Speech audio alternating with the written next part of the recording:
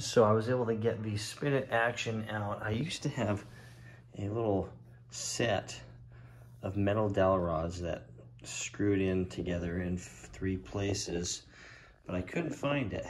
So I fabricated this 1/4-inch dowel rod, slid it up through those 2 things, taped it together at the right length, zip tied it with 2 zip ties per to get the length I wanted.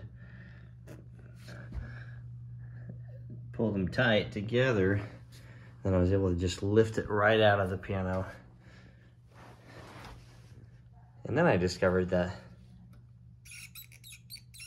it's this one squeaker.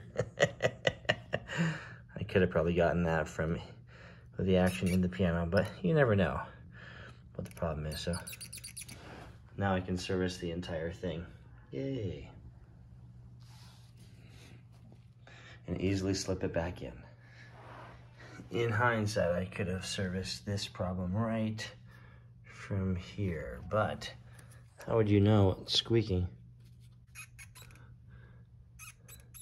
with the action in the piano?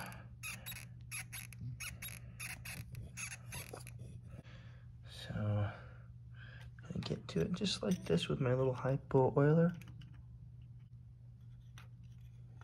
and some CLP.